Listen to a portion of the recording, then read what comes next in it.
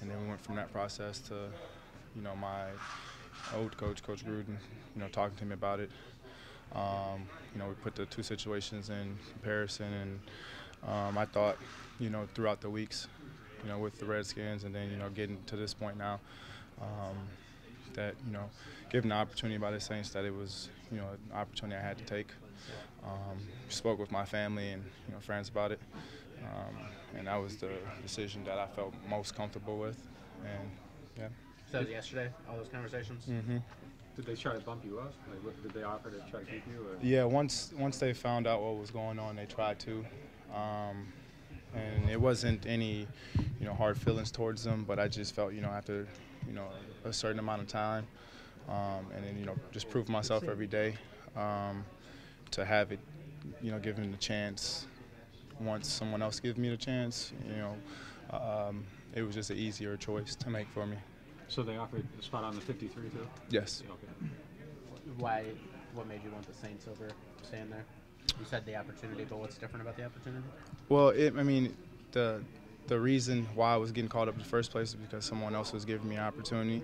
I felt, not everyone can have control of their decisions of who gets to play or not, but I felt for the most part everyone, felt that I should be playing, and I didn't know what was going on. I didn't ask questions either. I just came to work and worked. But, just being around, great players like, that they have here, and, being to play with Drew Brees and learn from Coach Payton and all that, just going into one factor, especially being a receiver, that's just a no-brainer to come here. What was the first day like? It was fun. I got to meet some of the guys, got, familiar with some of the stuff that's going on, how the practices work, personnel, all that stuff. So it's just getting started. Is this offense special? Like, how would you describe this offense? Like, explosive, playmaking, fun, electrifying, all the above. We watched, used to watch, plays of the week or highlights of the week or what's going around the league. It was always fun to watch the Saints, especially, with all the, the back shoulder passes, the fitting in the window. It's fun.